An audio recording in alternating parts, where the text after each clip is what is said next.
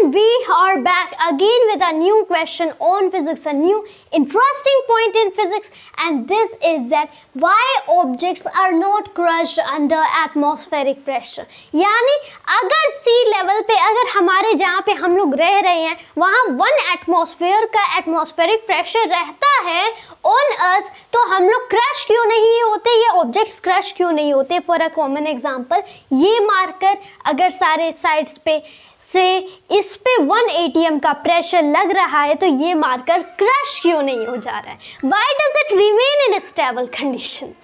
तो this is really interesting point, that why objects are not crushed under atmospheric pressure.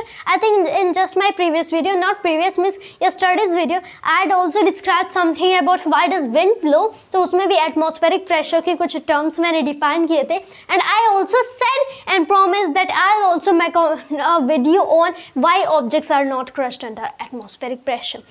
तो basically for that what we can see, जैसे just for example my hand is here, अगर मैं अपना hand लेता हूँ, so why isn't my hand crushed? Suppose I raise my palm like this, मेरा palm, मेरा जो hand है, why isn't that crushed? अगर यहाँ पे air है जिसकी वजह से 1 atmospheric pressure का कुछ भी हमारा इस पे pressure लग रहा है 1 atm का. तो for that what we need to learn a basic formula for pressure हम लोग देख लेते हैं. Although that is not so super important, that is really not that I'd like to see.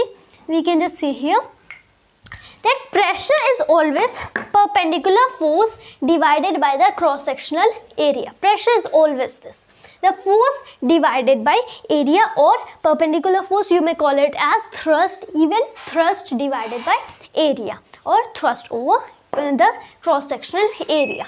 तो अगर हम लोग इस फॉर्मूले के अकॉर्डिंग देखें, so we can extend the question to something more, कि अगर pressure is force upon area, जो atmospheric pressure है, if I have atmospheric pressure वो 1 atm का है, so my force will be 1 atm into my area of my hand, उतना force लग रहा होगा.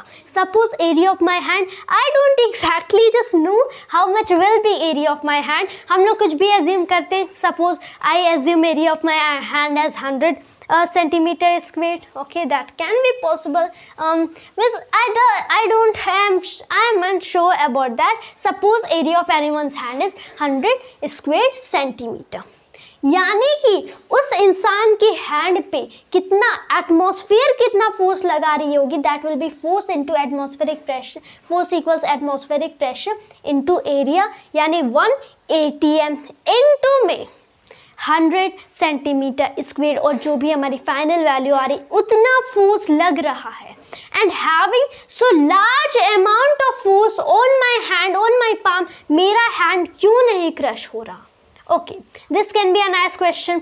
अब इसी से एक और क्वेश्चन बन सकता है दैट अगर सपोज यहाँ से यहाँ पे इतना फोर्स एटमॉस्फेयर एयर मेरे हैंड पे लगा रहा है, तो I am not just a weightlifter that I'll be able to manage so much force, so much amount of force कि 1 atm into my 100 square centimeter, इतना great amount of force. So how am I able to still raise my hand without feeling any kind of force? तो this answer is really very simple कि यहाँ से अगर 1 atm into 100 centimeter square का force लग रहा है, तो यहाँ से भी 1 atm into 100 centimeter square का फोर्स लग रहा है, जिसकी वजह से both forces are equal and opposite in direction. Although both are acting, remember, don't be confused here where I say equal and opposite direction. We must not be confused that the two forces are action reaction pairs. I say equal and opposite, लेकिन दोनों एक body पे act कर रहे हैं, इसलिए यहाँ पे ये Newton's third law of motion नहीं है. दिस इज समथिंग डिफरेंट, लेकिन ये एक्शन रिएक्शन पेयर्स नहीं है, because both are acting on just a single body, simple body, that is my hand. Yeah, on simple bodies also it can act, but not on single body. It should act over 2 bodies. Okay. Although nature of forces is also same here, equal and opposite. तो यहाँ पे जिसकी वजह से net force cancel, और मुझे कोई force नहीं फील हो रहा. ओके, कोई फोर्स, नेट फोर्स नहीं है. मतलब यहाँ पे ना हम लोग एक इम्पॉर्टेंट बात समझ सकते हैं कि नेट फोर्स 0 होने का मतलब ये नहीं है. This doesn't mean by net force 0 that the forces will be ending. इसका मतलब ये नहीं है कि फोर्सेस जब दो इक्वल एंड अपोजिट में लगाए फोर्सेस खत्म हो जाते हैं वहीं पे, कि नेट फोर्स 0 यानी अब फोर्सेस हट गई, इसका मतलब ये नहीं होता। बस यही होता है कि फोर्सेस अब भी लगते हैं, फोर्सेस तब भी लग रहे थे अब भी लगते हैं, इसका मतलब ये होगा। लेकिन ये फोर्सेस कुछ एक्सेलरेशन कॉज नहीं कर पाएंगे, लेकिन वहाँ पे फोर्सेस होते हैं, देयर आर फोर्सेस। तो यहाँ पे हम लोग देख सकते हैं मेरे हैंड पे इतना फोर्स लगा। अब अगेन क्वेश्चन अराइज होता है कि यहाँ से इतना फोर्स, यहाँ से इतना फोर्स, इतना ज़्यादा फोर्स लग रहा है, मेरे हैंड को तो क्रश होके थिन हो जाना चाहिए, होता क्यों नहीं? So I would like to mention here that my bones are strong enough in order to balance the forces of just 1 atm into 100 square centimeter from upward, while 1 atm into 100 centimeter square from downward. Our bones are strong enough. Actually, the bones are very strong when just like we have a fracture, we have from the joints. जब हमारे पास कोई भी fracture होता है and we have any crack in bones, so it is not exactly from the bones, but it is from our joints. Joints can be broken, but you need to know that our bones are very much stronger even that of steel, so it can actually balance the atmospheric pressure and balance the force here.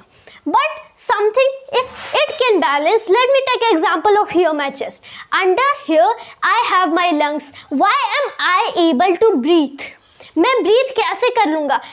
Just like under here I have my lungs, so my lungs should not be able to breathe. Then why I am able to breathe? So I would like to answer here how much force on my entire chest and stomach I have been, it is applied just from outer side, from the outer air, from air all around here. जितना force यहाँ से लग रहा उतना ही force lung के पास से अंदर जो air होगा, since I inhale the air, उतना ही फोर्स वहाँ पे जो एयर होगा वो भी लगाएगी, उतना ही एटमॉस्फेरिक प्रेशर वो भी होगा, उतना ही एरिया इनसाइड भी होगा। एंड दैट्स द रीज़न कि यहाँ पे भी नेट फोर्स कैंसिल हो जाते हैं, यहाँ पे भी यहाँ पे प्रेशर इक्विलिब्रियम हो जाता है। This certain cases known as pressure equilibrium.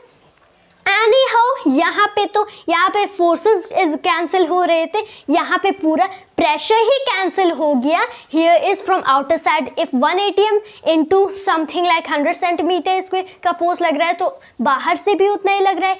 Inner side से 1 atm का प्रेशर है तो आउटर साइड से भी 1 atm का प्रेशर है, जिसकी वजह से प्रेशर इक्विलिब्रियम के कंडीशन में it isn't crushed and I haven't crushed. अब if we want we can also extend this to a house. एक house, why doesn't it crush under atmospheric pressure?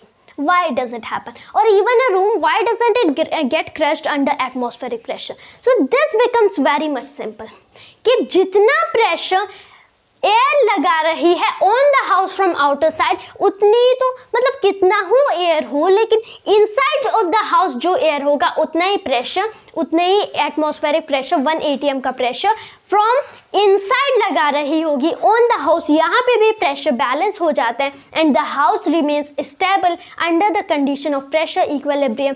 But if this is the case कि हम लोग कोई भी box लेते हैं जिसमें something like, remember something like a vacuum create करते हैं। एग्जैक्ट में वैक्यूम क्रिएट करना बहुत डिफिकल्ट होता है, but something like a vacuum create करते हैं, बहुत सारी हवा वहाँ से मतलब नियरली निकाल लेते हैं पूरी हवा। अब क्या रहेगा, अंदर कोई हवा नहीं, बस के बस वैक्यूम। अब बाहर से तो एयर रहेगी ऑन द बॉक्स, वहाँ पे सिंपल बॉक्स है, कोई कंटेनर ही हम लोग सपोज करते हैं, सिर्फ अंदर कोई एयर नहीं है, बाहर एयर है। बाहर 1 atm का प्रेशर लगेगा, इतनी फोर्स लगेगी depending on the pressure that is of course constant here eight normal C level into में area of the box, and inside से कोई प्रेशर नहीं, कोई फोर्स नहीं, इसीलिए वो बॉक्स क्रश हो जाएगा जिसके अंदर कोई भी हवा नहीं है। While a normal box, such a normal box will have air in it, and that's the reason such will be not crushed. But in very rare case, if we could really create a vacuum, अगर हम लोग vacuum create करते हैं in the box, so the box would be simply crushed. So this is the reason why objects are not crushed under atmospheric pressure. So that was just very simple reason but very interesting point. And I think that was all for today, and hope you all viewers enjoyed today's video and question and point goes that's our topic. So thanks to you all viewers for watching this video. Jai Hind, Jai Bharat.